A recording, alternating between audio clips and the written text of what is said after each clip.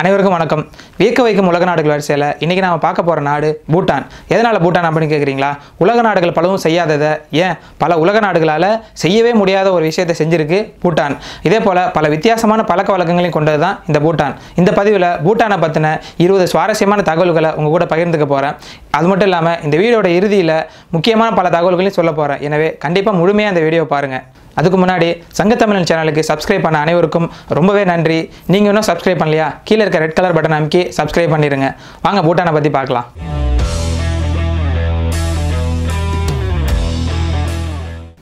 பூட்டானை பற்றி 20 வியக்க வைக்கும் தகவல்களை தெரிஞ்சுக்கிறதுக்கு முன்னாடி பூட்டான் எங்கே இருக்குது அப்படின்னு சொல்லி தெரிஞ்சுக்கலாம். இந்தியா மற்றும் சீனா என்ற 2 மிகப்பெரிய நாடுகளுக்கு இடையே இமயமலையில் இருக்கிற ஒரு குட்டி நாடு தான் இந்த பூட்டான். இந்த பூட்டானோட பரப்பளவு அப்படின்னு பார்த்தா 38,394 சதுர கிலோமீட்டர். கிட்டத்தட்ட தமிழ்நாட்டோட அளவில் 3ல் 1 பங்கு அளவு தான் இருக்குது. மக்கள் தொகை அப்படின்னு பார்த்தா கிட்டத்தட்ட 7,30,000 பேர் தான் அந்த நாட்டில் இருக்காங்க. இந்த நாட்டில் கிட்டத்தட்ட அனைவருமே வஜ்ராயன புத்த மதம் அப்படிங்கிற மதத்தை தான் கடைபிடிக்கிறாங்க. சரி, வாங்க இந்த நாட்டோட 20 வியக்க வைக்கும் தகவல்களை தெரிஞ்சுக்கலாம். 20வது சுவாரஸ்யமான விஷயம் என்ன அப்படின்னா, அந்த நாட்டு மக்கள் அணிகிற உடை. பொது வெளியில் பூட்டான் நாட்டு மக்கள் அனைவருமே ஒரே மாதிரி தான் உடை அணியணும்.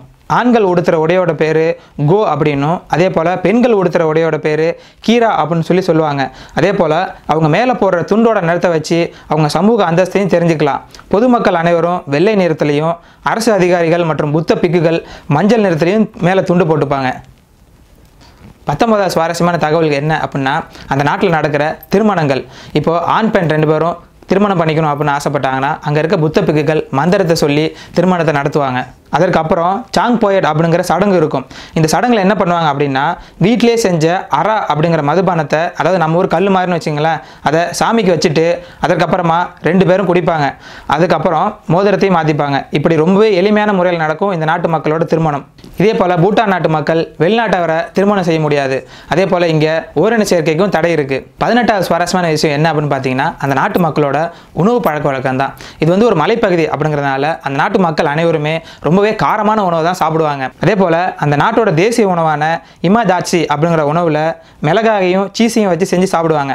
சில நேரத்தில் அதில் உருளைக்கிழங்கு, பீன்ஸ், காளான் போன்றவற்றையும் சேர்த்து சமைப்பாங்க. ஆனால் காரம் கண்டிப்பாக இருக்கணும்.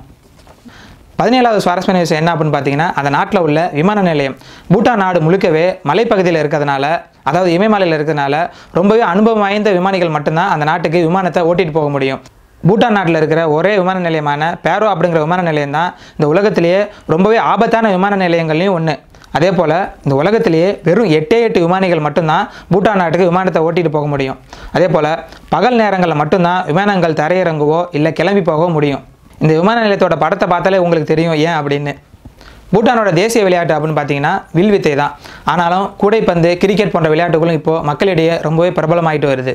15வது தகவல் என்ன அப்படின்னு பார்த்தீங்கன்னா, பூட்டானோட வெளியுறவு கொள்கை. நான் முன்னே சொன்ன மாதிரி பூட்டான் அப்படிங்கிற நாடு இந்தியா, சீனா போன்ற மிகப்பெரிய நாடுகளுக்கு இடையே இருக்குது.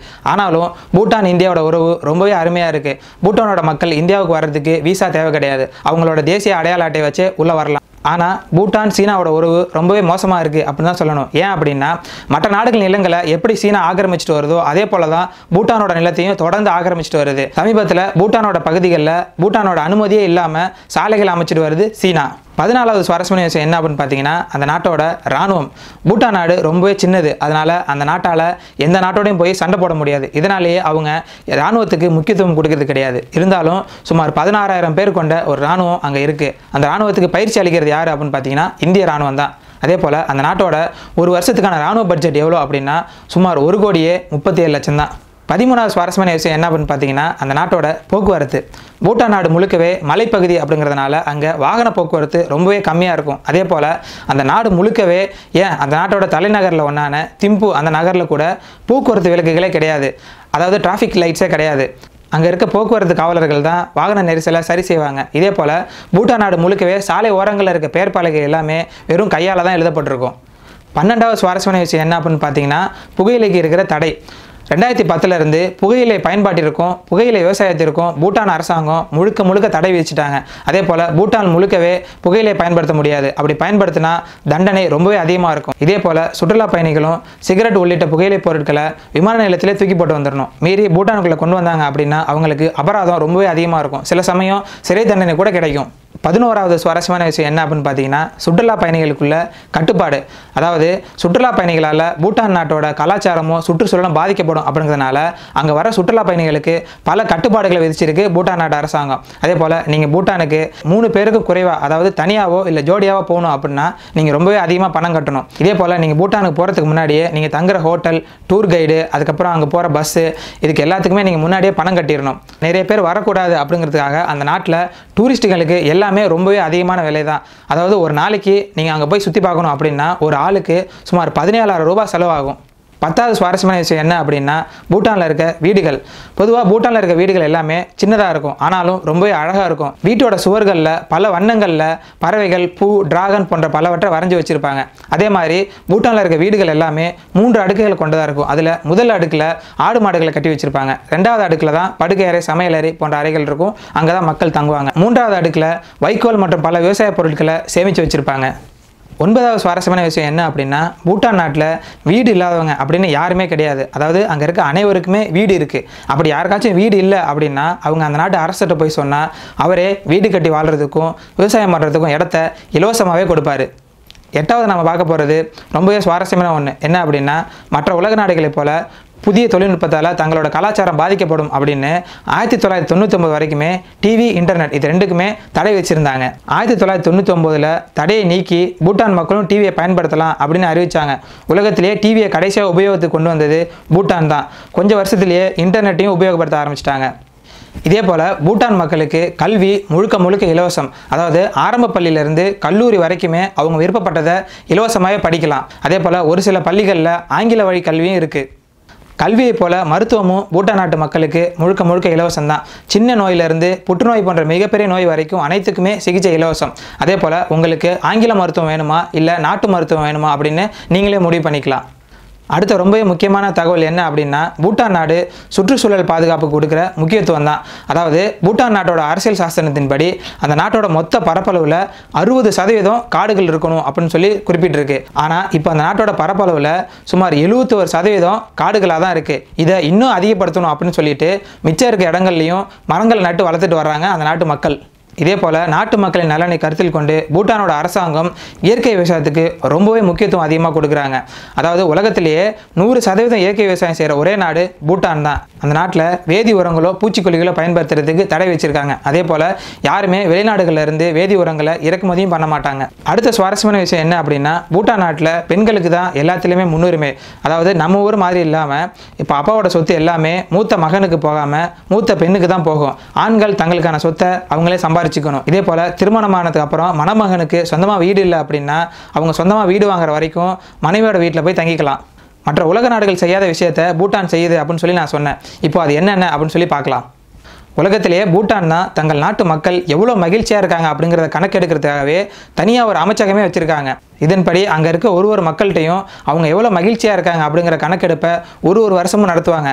இதுபடி கடைசியாக நடந்த கணக்கெடுப்பில் அந்த நாட்டு மக்கள் 91% பேர் ரொம்பவே மகிழ்ச்சியாக இருக்கிறதா சொல்லியிருக்காங்க. இதே போல் உலகத்திலேயே மகிழ்ச்சியான நாடுகளின் பட்டியலில் அந்த நாடு 6வது இடத்துல இருக்குது. இதுக்கு அவங்க வச்சிருக்க பேர் கிராஸ் நேஷனல் ஹாப்பினஸ் அப்படின்னு சொல்லுவாங்க. மற்ற நாடுகள் எல்லாமே ஜிடிபி தான் முக்கியம் அப்படின்னு சொல்லிட்டு பொருளாதார வளர்ச்சியின் பின்னாடியே ஓடும்போது பூட்டான் அரசாங்கம் GNH அப்படின்னு ஒன்று கொண்டு வந்து மக்களோட மகிழ்ச்சி தான் முக்கியம் அப்படின்னு சொல்கிறாங்க. கடைசியாக ரொம்பவே ஒரு முக்கியமான தகவலை பார்க்கலாம். என்ன அப்படின்னா உலகத்திலே பூட்டான் மட்டும்தான் கார்பன் நெகட்டிவ் நாடு. அதாவது அவங்க வெளியிடுற CO2 அளவு விட அந்த நாட்டில் இருக்க மரங்கள் உட்கொள்கிற CO2 அளவு 3 மடங்கு அதிகம். இதை அவங்க ரொம்பவே பெருமையாக சொல்லி மற்ற உலக நாடுகளையும் பின்பற்ற சொல்கிறாங்க. இதன் மூலமாக புவி வெப்பமயமாதலை ரொம்பவே குறைக்கலாம் அப்படின்னு மற்ற நாடுகளுக்கு ஒரு முன்னுதாரணமாகவும் இருக்காங்க. இது மட்டும் இல்லாமல் அந்த நாட்டு ஆறுகளில் இருந்து எடுக்கப்படுற மின்சாரத்தை பக்கத்து நாடுகளான இந்தியா போன்ற நாடுகளுக்கு விற்பனை செய்வது மூலமாகவும் அதிக அளவு CO2 வெளியீட்டை குறைக்கிறோம் அப்படின்னு சொல்லிட்டு அந்த நாட்டோட முன்னாள் பிரதமர் ரொம்பவே பெருமையா சொல்றத இப்ப நம்ம கேட்கலாம். In a world that is threatened with climate change, we are a carbon neutral country. Turns out it's a big deal. Of the 200 odd countries in the world today, it looks like we are the only one that's carbon neutral. Bhutan is not carbon neutral. Bhutan is carbon negative. Actually, that's not quite accurate. Our entire country generates 2.2 million tons of carbon dioxide. But our forests, they sequester more than 3 times that amount. So we are a net carbon sink for more than 4 million tons of carbon dioxide each year. இப்படி பல நல்ல விஷயங்கள் அந்த நாட்டில் இருந்தாலுமே அந்த நாட்டு மேலேயும் ஒரு சில குற்றச்சாட்டுகள் இருக்க தான் செய்யுது. அதாவது அந்த நாட்டோட உடை, மதம், மொழி இது எல்லாமே ஒரே மாதிரி இருக்கணும் அப்படிங்கிறதுக்காக அந்த நாட்டில் இருக்கிற லோட் சாம்பா அப்படிங்கிற பூர்வக்குடி மக்களை கட்டாயமாக அந்த நாட்டை விட்டு வெளியேற்றிருக்கு அந்த நாட்டோட அரசாங்கம். இப்படி சுமார் 1,07,000 பேருக்கு மேலே கட்டாயமாக வெளியேற்றி மற்ற நாடுகளில் இருக்க அகதிகள் முகாமுக்கு அனுப்பி வச்சிருக்கு அந்த நாட்டோட அரசு. அவங்கள பலர் இப்போது அமெரிக்கா, கனடா, ஆஸ்திரேலியா, யூகே போன்ற பல நாடுகளில் அகதிகள் முகாமில் இருக்காங்க. சரி, எது எப்படியோ அந்த நாட்டில் உள்ள நல்ல விஷயங்களை மட்டுமே நாம் எடுத்துப்போம். அதே போல் நான் சொன்ன அந்த 20 பாயிண்டில் உங்களுக்கு எது ரொம்ப பிடிச்சிருந்துச்சி அப்படின்னு சொல்லி கீழே கமெண்ட்டில் சொல்லுங்கள். அதே போல் உங்களுக்கு வேறு ஏதாவது நாட்டை பற்றி தெரியணும் அப்படின்னா அந்த நாட்டோட பேரையும் கீழே கமெண்ட்டில் சொல்லுங்கள். இதே போல் பல சுவாரஸ்யமான தகவல்களுக்கு சங்கத்தமிழ் சேனலுக்கு சப்ஸ்கிரைப் பண்ணுங்கள். இந்த வீடியோ உங்களுக்கு பிடிச்சிருந்துச்சி அப்படின்னா லைக் பண்ணி உங்கள் ஃப்ரெண்ட்ஸ் கூட ஷேர் பண்ணுங்கள். வேறு ஏதாவது கேள்விகள் இருந்தால் கீழே கமெண்ட் பண்ணுங்கள். நன்றி, வணக்கம்.